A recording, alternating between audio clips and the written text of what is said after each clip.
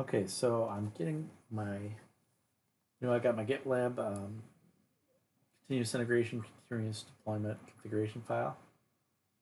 Basically, what this does is it builds the Java applet, and then it goes through these different stages. It runs local tests. Once the local test, which there's actually 3 jobs, it does like a smoke test to see if it loads just by doing to see if it's up. Then it does like a code quality test and it exports the port under build, adds it as a artifact, and then it runs unit tests, which also puts the JUnit output under reports into these artifacts.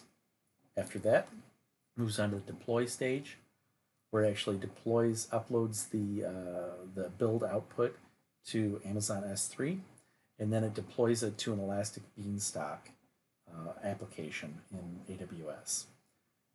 Once the application is deployed, it waits for 45 seconds, and then it does a basic smoke test to see if it's up. Then it goes to production API testing, where it runs a Postman command line script of some basic API tests using the production environment. So we have the production environment, which gives us the Elastic Beanstalk URL, which is then populated into this API tests, where it hits all these different APIs and looks for failures. It's expecting responses of 200. So I'm going to commit my message. So I updated output to publish.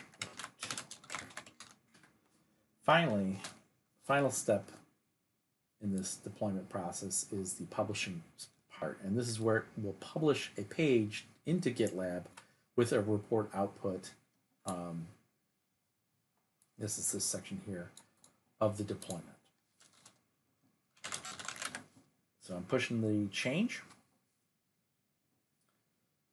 So there we go. So we are now at our repository, and it's already popped up, and it's running the pipeline. Let's take a look at the pipeline.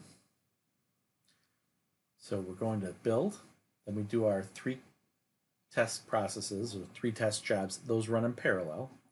After all those pass, then it goes on to the deployment stage, runs the API tests against the production published URL, and then it publishes the outputs of the reports.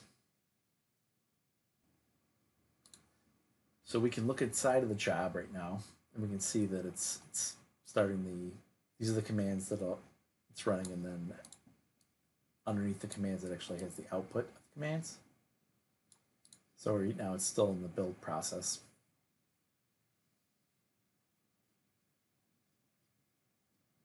Building, building, building.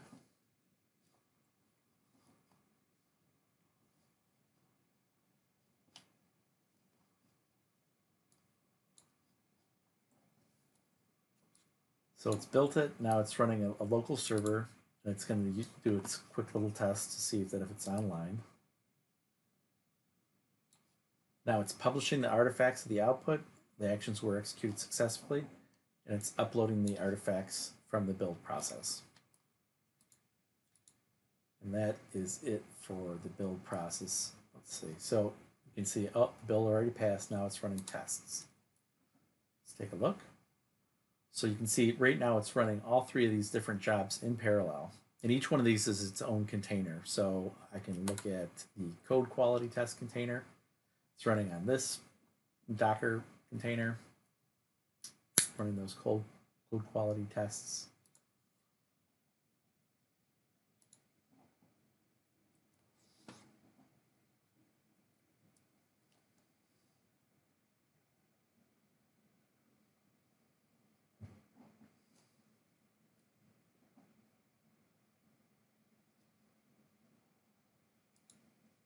Here is my environment.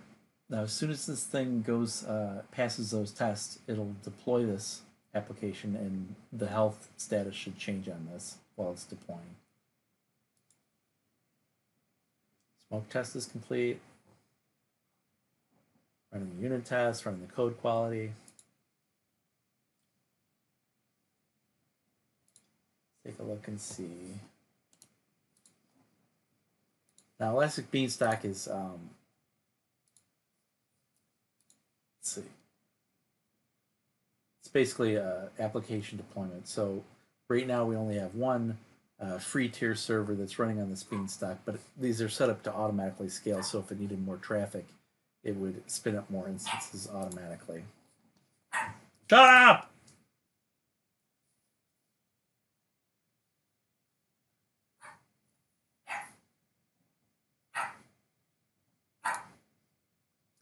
So it's moving on to the deployment phase. Let's take a look at that process. Launching a new container for the deployment, and this container has built in the Amazon command line built into it. And the credentials for the API keys and the AWS are set via environment variables under groups. So right now it's copying the artifact to AWS S3, has the output of the new file, and now it is deploying that updated application into Elastic Beanstalk. So now we can see that the environment's being updated. Update complete. Now it takes a couple seconds to deploy the new application into the environment.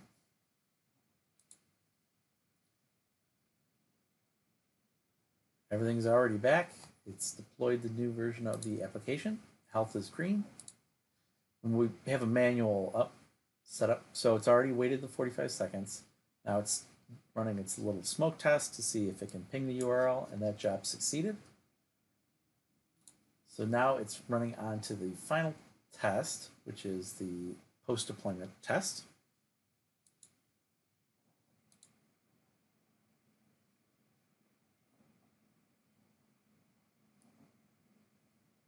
Ran through all those tests. Everything's generated good.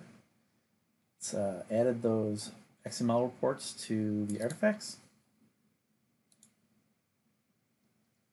And the final stage is publishing the output of the job run. Now we can go here and we can download code quality artifacts, unit test artifacts, pages artifacts. So now it's completely done.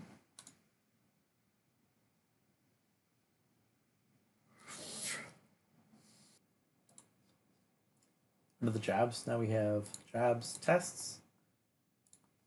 You can see that for tests, you can see API tests that ran, unit tests. If I click on the unit test, it actually says, it'll show you each one of the unit tests that were run. API tests, so all that's in there.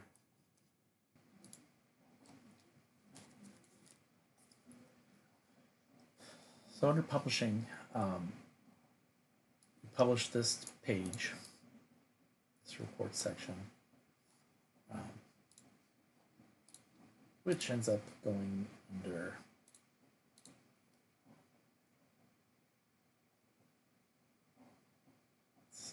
pipelines, publishing past.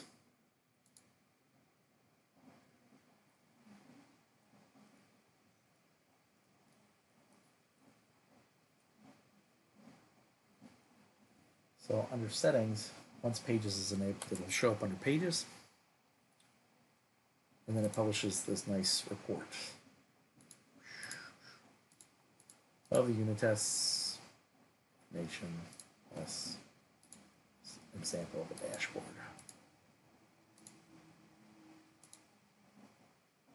And these are just all the sanity checks based on the Postman unit tests to the production environment.